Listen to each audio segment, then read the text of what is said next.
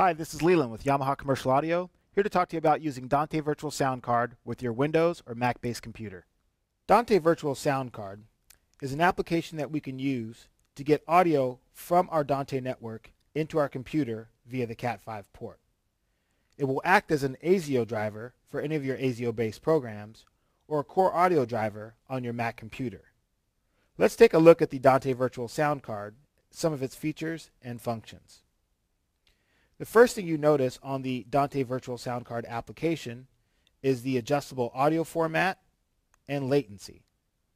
Selectable audio formats currently include 48 kHz per second and 96 kHz per second. Selectable bit depths are only 24-bit at this time.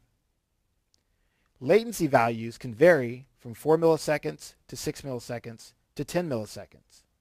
The latency value of your Dante Virtual Soundcard really will depend on the power of your computer that you're using for recording. Selecting which Ethernet connection you'll be using as the input for your audio from the network is done in the local area connection section.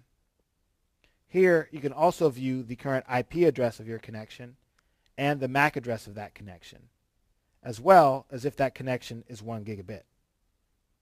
Finally, in the bottom right-hand corner, you have two other icons which will reveal new windows for you.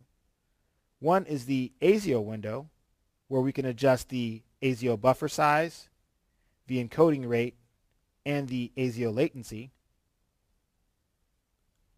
as well as the Advanced tab, where we can choose the number of channels that we will be using for recording and/or playback.